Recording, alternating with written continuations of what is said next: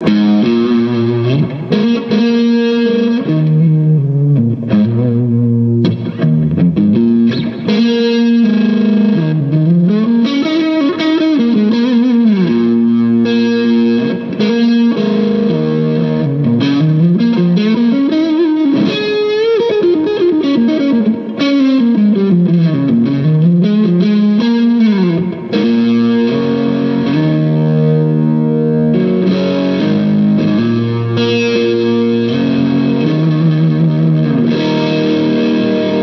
I'm Michael. I'm Isaac. We're currently on tour with Louis Tomlinson. We are indeed.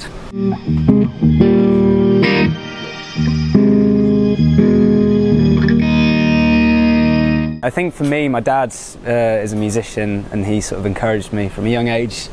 Had a guitar in the house when I was little. When I was about 8, I started doing lessons, watched the film School of Rock. That sort of kicked things into motion a little bit. Yeah, just haven't really put it down since, to be honest. How about you, mate? Thanks for asking, Isaac. That's all right. Yeah, my dad is a big music fan, and always had a big record collection. Like when I was growing up, of all sorts of different stuff.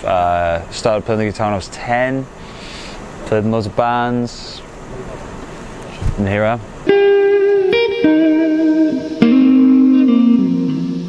My first kind of influences were Jimmy Page, Eric Clapton, Jeff Beck, all those kind of like 60s guitar players, and then I got into Radiohead, Jeff Buckley, all that kind of 90s grunge and alternative kind of stuff, and then it's just kind of evolved, I guess, through over time. Go through different stages, I guess. Got into the shredders for a while when I was a teenager, and then yeah, I just like all different kinds of music. So yeah, but I guess Jimmy Page was the first guy who I just wanted to emulate, I guess, when I first started. Yeah. What about you, Isaac? I think, thanks for asking, Michael, Yeah, appreciate it. I think for me, I grew up listening to Green Day. I've always been more of a rhythm player, really. That's kind of what I've gravitated towards, and I always loved Billy Joe's ability to sort of really lock in with the sort of bass and drums, and as a three-piece they were able to make such a big sound, and sort of similar with Nirvana as well. Like when I was growing up, those two bands I sort of rinsed a lot when I was a little kid. And then yeah, like Michael said, I kind of moved through a lot of different sort of stages. Like there was a while where I just wanted to be in Iron Maiden and just play loads of riffs and stuff, and then realised I wasn't good enough, so I kind of went back to playing rhythm again, and now I'm here and it's all good, you know. I like holding it down, it's fun.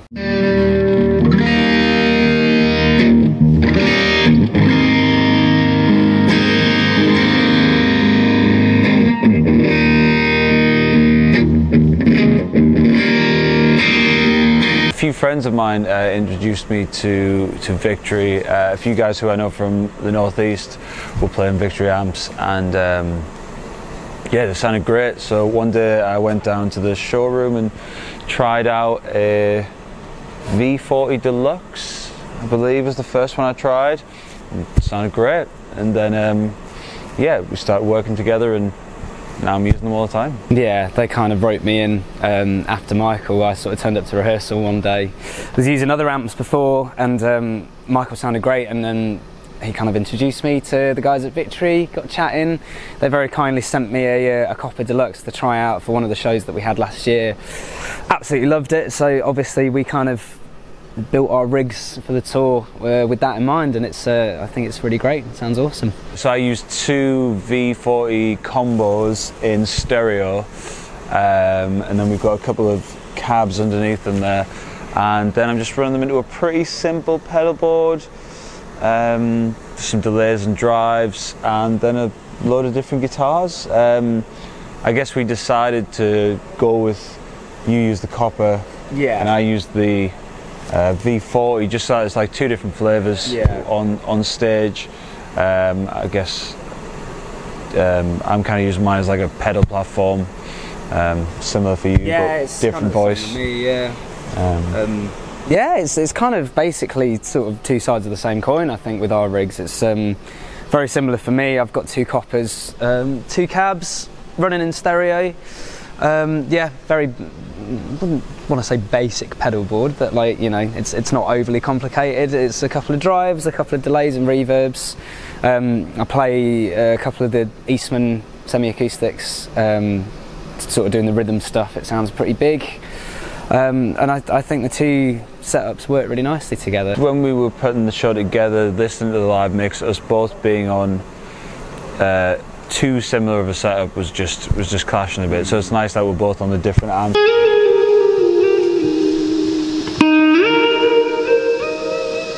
There's a lot of kind of driven tones where we're both playing together. Yeah. So just to give a bit of separation. Yeah, for sure. We didn't want the arrangements to ever sound kind of too busy or too clouded, you know, and I think that could have happened had we have used all the same amps or same pedals or whatever, but I think it works quite nicely, you know. Yeah, and we've both got quite distinct voices, I think, in the set. I think we're quite fortunate that Victory afforded us a bit of experimentation as well. Like, they gave us a couple of different options to trial, so that was cool.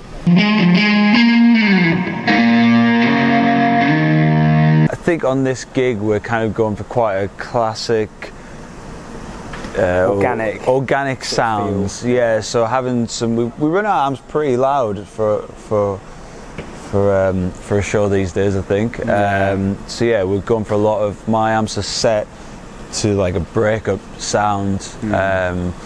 And you don't really get that from a solid state amp. Or we do run, or we have run some modelers in the past when we've been doing silent stage things, but yeah, it's nice to have that kind of big tube amp. It's just not quite the same with the modelers and the amp sims and stuff. And I think as well, like stylistically, Louis is really into sort of indie rock kind of stuff. Like he's a big fan of Oasis and sort of stuff like that, and I think we were trying to make the show you know, as close to that kind of style of aesthetically, sonically and aesthetically. Big wall of amps on stage, sounds cool, looks cool. I guess on a session gig like this we have to both be chameleons depending on what the song dictates that we need to do, but we're also very lucky to be afforded the opportunity to kind of add our own flavour on this, our own stamp. I come from playing lots of like classic rock stuff, and I guess that kind of finds its way into what we do through the solos.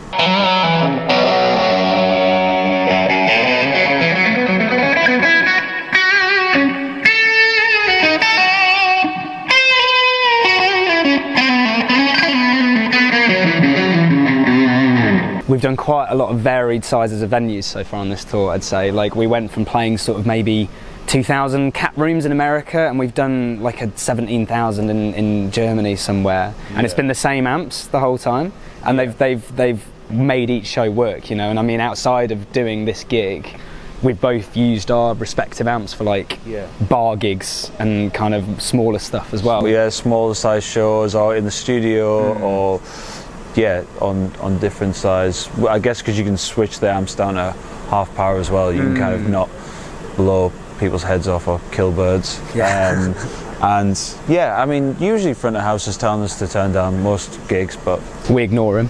Obviously.